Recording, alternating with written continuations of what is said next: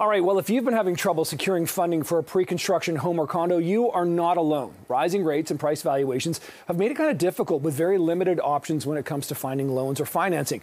Well, joining us live again this morning is Leah Zlatkin, the expert at lowestrates.ca and also a licensed mortgage broker. Leah, appreciate you joining us here because, you know, pre-construction, a lot of people think, okay, if I buy now, I'm going to have this great place in a few years' time. Get ready to close on it. But there are some serious pitfalls right now, aren't there? There are, and it's always been a great idea in the past to buy pre-construction. It's got a lot of benefits to it. The challenge is if you bought in sort of that 21, 22 area and are closing now. So property valuations haven't changed that much. Back in those days, an average condo was selling for about $710,000 versus today where they're selling for about $702,000. So that's according to TREB data. We're looking at, you know, Q4 of 21 versus Q4 of 23. Okay. But we have seen that the market shifted quite substantially in terms of the number of days listed. So it went from 18 to 30.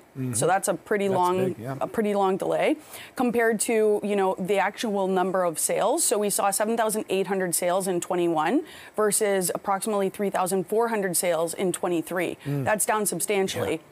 So if you are closing right now, sometimes those properties are not appraising properly. What that means is what you paid for the property may not be what it's worth today. So what happens if that's the case? Because you're thinking, okay, I've got my down payment, I'm in, and then suddenly the bank says, hold on. What happens?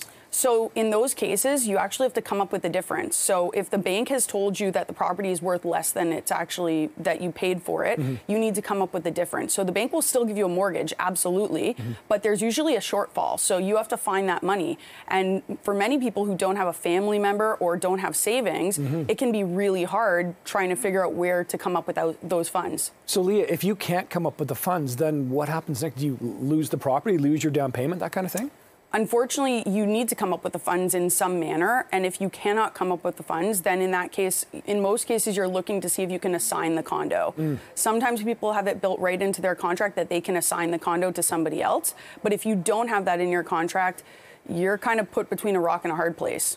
Wow, okay, so that's pretty difficult. Can you get a little more into the assigning side of things? Because I know some places it says right there on the sort of, you know, on the sticker, like you know, you can assign. But if you see ones that you can't assign, should that be a warning or is that just a different kind of structure?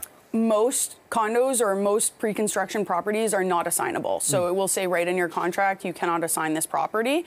This being said, a lot of people, you know, their realtors will negotiate on their behalf and they will get them an assignment clause where they're allowed to assign the property. That's a great fallback option. If you don't have cash set aside, you're kind of in a bad or precarious situation if you don't have that kind of clause built right in. Let's say you own an existing property and you're in this situation where you're potentially buying, let's say, a second property pre-construction. Could you take some money out of the value of your existing house to try to make up the shortfall? I'm trying to think of what strategies people might use. Yeah, absolutely. You could definitely take equity out of your primary residence to try and buy the new place. For many people, the challenge might be that they were planning on selling their original property and they were banking on all of that money for the rest of their down payment or whatnot. So there have been challenging situations for some of our clients. In most cases, gifted equity, so gifts from family, friends, etc. Sorry, not friends, family. Maybe you've got friends that'll give you money.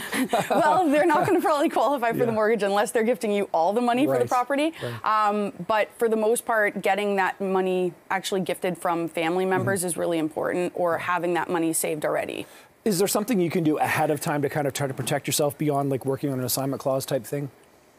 Ahead of time, you have to make sure that the property you're buying is actually worth what you believe it to be worth. So if you're making a smart investment and you're buying a property that you believe will appreciate over time, then you should be okay. The challenge is that people bought in the peak of the market and now we're in a bit of a trough. I'm not saying the market's not going up because I do think it will, but if you happen to be closing while we're in this trough, that's where you have a risk. Kind of caught there. Okay, Leah Zlatkin from lowestrates.ca. I appreciate you highlighting this morning. Thanks for being here. Good to chat with you. Thank you so much for having me. Take care.